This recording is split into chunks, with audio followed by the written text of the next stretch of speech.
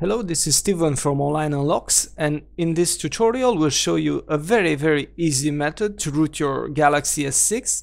Everything is done from your phone and will not trip the Knox flag.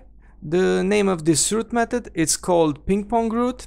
I'm showing you here the easiest way to find it. Just Google for pingpong root and you'll be taken to the official page from XDA forums. I also attached the application in the written tutorial, but I recommend to just do it like showing now in the video.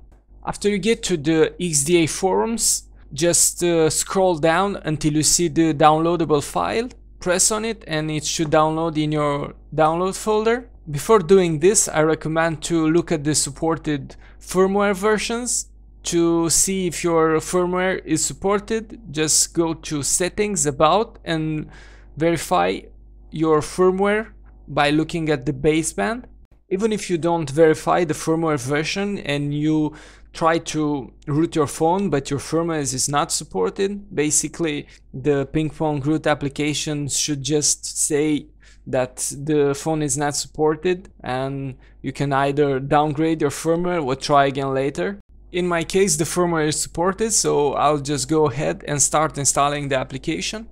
To install it, just go to your file manager and using that go to your download folder and install the application you just downloaded.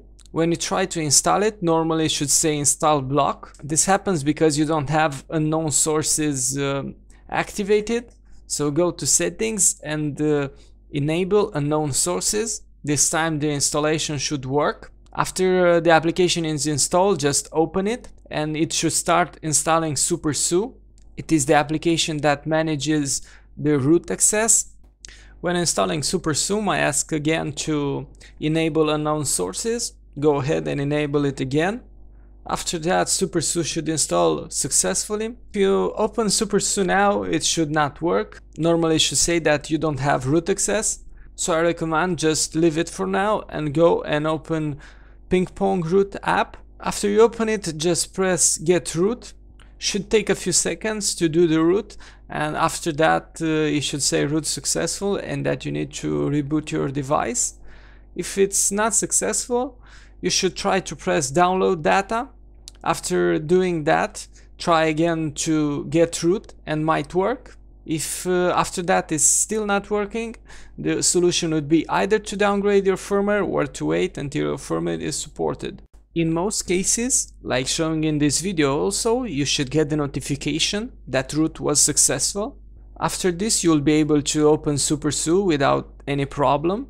Also, you'll be able to install application that need root, and if you need to unlock your phone, we'll be able to use our online unlock method after root. Hope this tutorial was useful to you. If you have any questions, please leave a comment below. And if you need to unlock your Samsung Galaxy S6, you'll get the highest quality services at a very good price on onlineunlocks.com.